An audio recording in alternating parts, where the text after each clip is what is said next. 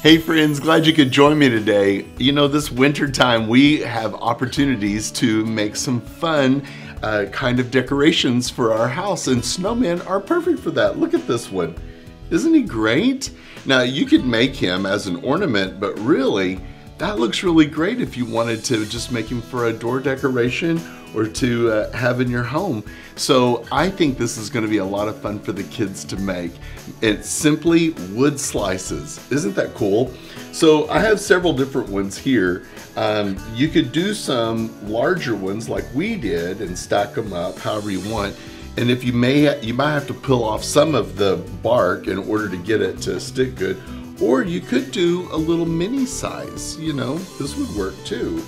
If you wanted to do that, that'd be a lot of fun. Maybe you could even add a Bible verse to it, and that way you would be able to practice your Bible verse. But this would be a fun decoration that they could hang on their doorknob in their room or just somewhere in their room. So basically, I just started painting the wood slices with some white. So one thing I noticed is that it does start soaking in this fresh wood. So just be aware, you might have to do a few coats in order to make it work really well. Now, that's not a problem because this could be a project that you do more than 1 week as long as you keep it all labeled with everyone. But you can see how it's starting to soak in a little bit. Once it dries and we add a little bit more, that'd be great. If you wanted to spray the wood slices with some clear coat or something before you started painting, that would probably work great to hold the paint.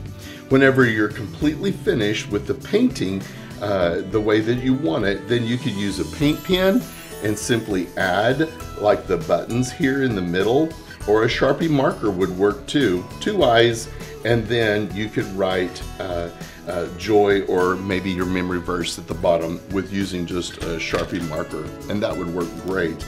Don't forget to add the scarf. We just used some of this ribbon, and then when you hot glue all the pieces together, you'll be able to put a loop at the top, and if it's going to go on a doorknob, be sure that it's a large enough loop to do that.